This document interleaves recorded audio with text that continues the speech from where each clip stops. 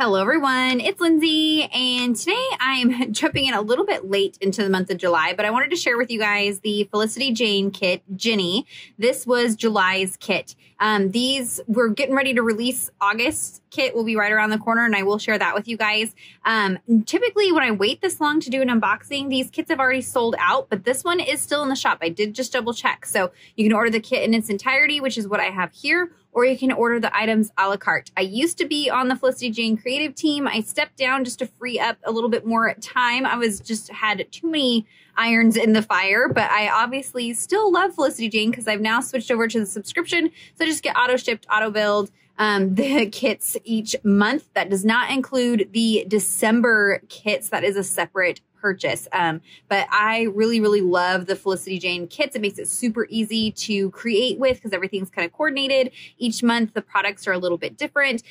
This month, you're going to see is very, there's little pops of summer and 4th of July, which is really fun for documenting all those 4th of July memories. We took a trip to Vegas for 4th of July. So I have a ton of photos that I will be scrapbooking coming very soon. And so I wanted to share the collection in its entirety before I cut into it and created that scrapbook. So let's take a look at the collection. Like I said, I have the kit, everything that comes in the kit right here.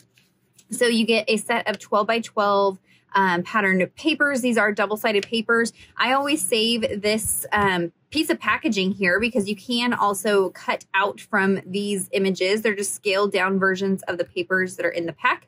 You also get to look into the solid cardstocks, but it's just, very functional packaging as well. So double-sided, you've got daisies and dots. This is like a deep blue, kind of a grayish. It's not quite just a solid black with those daisies. And then the back side is this tone-on-tone polka dot.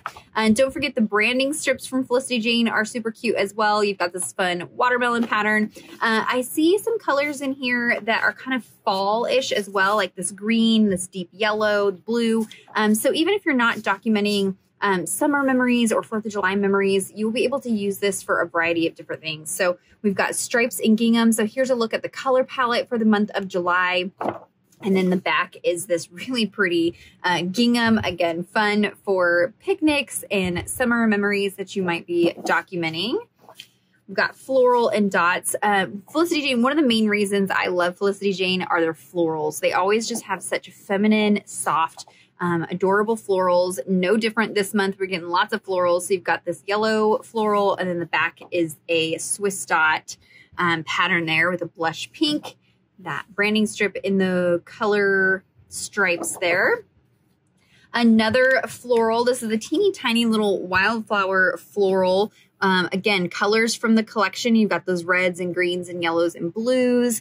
Really, really fun paper. So that's wildflower and then honeycomb. This one is different. I don't know that I've seen a honeycomb from Felicity Jane, at least since I've been getting kits. So I love it's a little bit of a different pattern with this kind of soft minty blue. And then you've got some stars there on the bottom. Really adorable papers this month. You've got grid and hearts. These are always great, just kind of layering type patterns. And then tone-on-tone hearts on the back. Oh, I love these labels and stars. So these are nice little squat chunky labels. So you could use this paper in its entirety just as is and have that kind of as a background. But you could also go in and fussy cut these out and actually utilize these as little tickets and labels in your journaling and memory keeping, paper crafting, again, in the colorways for the kit this month. And then this tone-on-tone star. This is so adorable. Gosh, I just love the colors this month. I mean, very, very patriotic and summer feeling. And then you get 2 sheets of solid cardstock. So these papers are 12 by 12 papers, but the solids are just slightly larger than 12 by 12. So the branding strip is actually the scallop. So you can cut off that and then have a 12 by 12 of the solid, or you could cut from the top and then have a 12 by 12 with the scallop edge detail on there. And so you get this really kind of earthy red and a deep, deep blue. And the back side is a nice kind of earthier yellow and then that blush pink. Love the colors this month. So there is a look at the 12 by 12 paper pack. Again, you can order things individually. So if you're not wanting everything that's in the collection, you can just pick and choose and order just the papers. The quality of the papers is super nice. Again, I just can't say enough good things about Felicity Jane and their products. Next up, we have the die cut shapes. There are 36 pieces in here. I'll probably end up making a giant mess because I see some itty bitty pieces. The Felicity Jane die cuts. One thing another thing I like about Felicity Jane is how easy it is to mix and match collections. So what I usually do is I kind of have these and work through it through the month or certain projects that I have. And then when I'm all done with the collection, I actually separate these out by color. So I have drawers over here, acrylic drawers. And so I have like a pink drawer, blue drawer, green drawer. And so I just dump my ephemera pieces in here by those colors. And so then I can just kind of go through, mix and match, use things as I want to for, you know, different embellishments and things like that. And so a lot of times you'll see colors kind of repeated through collections, like this blush pink, this minty green, even the yellow we've seen before. I haven't seen a whole lot of this deep blue. So I love that pop of something different, but it's very easy to mix and match. So you've got a variety in here. Of course, you've got Ginny herself. So if you're not familiar with Felicity Jane, each month it's a girl's name, and a girl is kind of the center focus of the collection. So here is Ginny. I love her little torn shorts and her blouse. She's super cute with a little braid there. Really adorable little girl there. They do also have stamp sets that come out each month of the girl. So if you are collecting the girls or really like having those, you can purchase that as a stamp set. But you got lots of fun pieces. One thing they're doing this year are these chapter tickets. So each set of the die cuts for each month release is a different number. So July, the 7th month, it has chapter 7. So if you've been getting the kits each month throughout this year, you will have a full set of those, which is fun. Let's go outside, fun. So again, lots of fun summery elements. You've got some watermelon in there. These are adorable little tickets. These are kind of like thinner, tags with the heart and that kind of minty blue with the Swiss dot pattern. Scallop. I love this torn notebook page. Love that. Some smaller pieces, some phrases, photos, memories. I always love these. And they use this font before. So again, can mix and match with past kits and collections. You've got the florals. This is really fun, kind of buttery yellow daisy.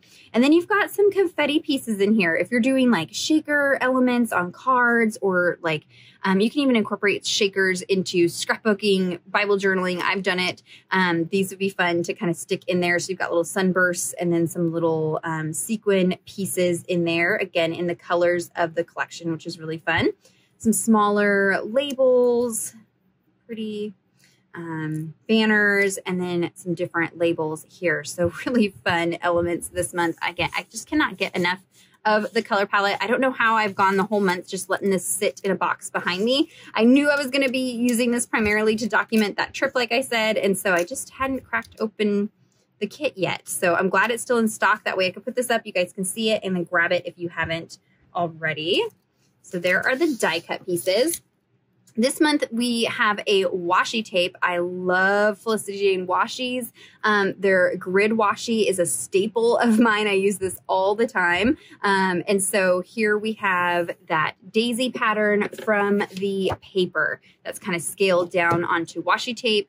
And it's kind of like a deep, deep blue background. I love patterned washies like this because it's really easy to just incorporate into clusters and backgrounds and that kind of thing, rather than having words on it or something like that. I love these like softer floral type washies. Next, we have these stamp set. Felicity Jane stamps are some of my favorites. They're really nice quality, and they come packaged really nicely. So they come in these envelopes with the sticker. So I don't even transfer these to my other envelopes. I leave my Felicity Jane stamps in these envelopes. It just makes it really nice and convenient. And this one has some great phrases for all of your summer documenting. Fun, yes, this is the best, the good life, dance party, let's just go, here and now. I love this fun, kind of bubbly, whimsical font this month. Beautiful. Feels very kind of like retro, kind of like throwback style of that font there. Love happiness. You've got some little icons like the little hearts, stars, these fun daisy florals. This piece here is actually a layering element. So you've got the outline and the solid. So you can stamp them together or individually. Together or individually, and kind of build up. You can kind of offset the floral piece if you wanted from the lines. And then you've got your leaves. Yay, making the most of this moment. The name of the kit is always a stamp as well. So if your name is Ginny or you know a Ginny, then you get a little bonus stamp there. And then this piece seems so small and maybe missed by some, but you could create a really fun kind of gingham or plaid pattern with this piece here. So you can kind of layer it up and create a grid pattern out of it, or just use it for some fun like texture pieces as you stamp. Just, adding some little embellishment. You could create a little boxed in area with it. So don't neglect this little guy here. That's going to be one of those ones that you can do a lot with just such a simple little stamp there. So there is the Ginny stamp. Again, you can order these individually separate from the kit. Next, we have layered stars, which again, going kind of with those, patriotic theme here, but I love that you've got some traditional reds and blues, but then you have like soft greens and pinks and yellows in there as well. These are paper stars, and then they have a vellum layer kind of sewn to the top of them. So you can kind of fluff it up and have these fun textured stars. These are so cute. You get 7 pieces. Very great to be inspired by this and create some more out of the pattern papers if you wanted to, and use those on a background or on a layout. So there are the Ginny layered stars, super cute and kind of different. Again, I love that the kits, we have some consistent things like the alpha stickers. You get a stamp, you get the pattern papers, but then all the embellishments kind of change up each month, which is really nice. Epoxy stickers. These are hearts. I love the Felicity Jane epoxy stickers. I have them again in a drawer, and they're just a great way to add a little splash of color and embellishment to your projects. You've got a variety of sizes of the hearts, and then of course you've got them in the colorways that match the collection this month. They are slightly dimensional, but if you're working in a Bible or something like that, they are not going to be too chunky for that. They are glossy. They're not matte. But really, really nice epoxy stickers. I love the Felicity Jane stickers. So those are going to be awesome to use. This is something different. So I know we had a stencil, I think for the Christmas collection, there was a stencil. And I'm so glad to see that they're doing another stencil. This is the scallop stencil. And I didn't even notice that until I pulled it out. Look, she included you guys know I've been doing a lot of unboxings lately, and little details like this just make my heart so happy. Just adding a spot up there that's a hole punch so that you can store these on a ring. So I have all my stencils from different companies stored on these binder rings, and this makes it so that you're not affecting the stencil itself. You can just put it through that hole there. But you have this really adorable scallop. Let me get a solid here. There you go. So scallop pattern. And then size-wise, this looks about 4 by 6. It's about just shy of 4 by 3, or I'm sorry, 5 3/4. No, just shy of 6. So just shy of 4 by 6 size. So that's really nice. I really encourage you to play with stencils, especially if you're a scrapbooker and don't use a lot of stencils. Give it a try with texture paste and things like that. I do have a Tip Tuesday all about stencils. I will link it down below that gives some tips for getting good results with stencils. One thing that I look for with stencils is there is some flexibility, especially if I'm using it in my journaling Bible. That way it can kind of curve to the page. But check out that Tip Tuesday for some ideas for different mediums and different ways to use your stencils and put product through them and get good results. So there is the scallop stencil that is part of the kit when you order the kit, which is really awesome. Next, we have the alphabet this month is the Puffy Alpha, another tiny alpha. I love that they've been doing these tinier alphas. Again, great for Bible journalers, those smaller scale projects, even traveler's notebooks sometimes can be a little bit difficult to use. Traditional scrapbooking supplies, the 12 by 12 world is kind of where it started. And now as we started going into journals and traveler's notebooks and Bibles and things like that, it's nice to have different scaled items. And so these are great to mix and match with some of those bigger alphas as well. But really nice that you can, journal out longer words or add a little bit more text to your layout. So it is white. I imagine you could very easily color these with dye-based inks or even alcohol inks and kind of customize them, which is great. Don't pass up a white alpha and just think, I don't know if I'm going to use that. It's great on dark colored backgrounds, but kind of tricky on light colored backgrounds. No, you could color these with your brush markers or dye inks, even acrylic paints you could brush over there and just really kind of get crazy thinking outside of the box with ways to customize these alphas. So you get several of each letter, but you also get numbers as well, which is really nice. So there is the Ginny Puffy alphabet.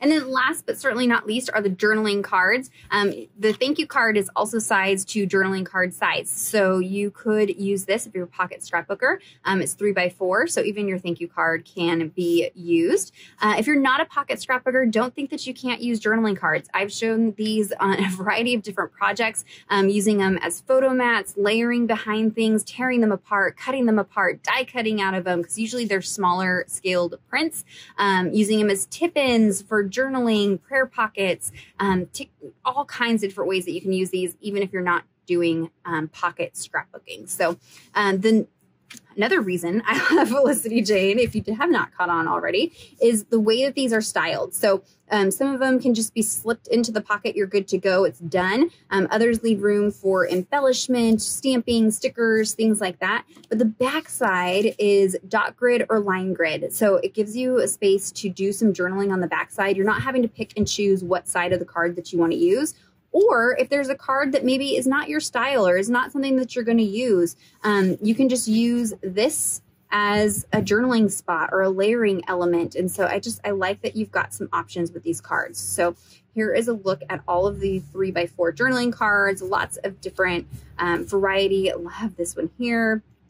Oh, happy day. So really, really fun cards there. So there's a look at the Ginny collection. I know it's a little late in July, but maybe some of you guys haven't documented your July 4th photos yet or your summer photos yet. And so this will be perfect timing. So I will have an affiliate link down below. So even though I'm not on the creative team anymore, I do still have an affiliate link. I'm still shopping from Felicity Jane, obviously still getting their kits and things. So I thoroughly love their products. Definitely go give them a check out. Even if you only Bible journaler and maybe not scrapbooking, there's definitely some things here that you can use for Bible journaling as well, which is nice that they have those a la carte items so you can kind of pick and choose what you want to use. So everything will be linked down below. Give this video a thumbs up if you enjoyed it. Subscribe to my channel if you're not already subscribed. And until next time, thank you so much. Bye-bye.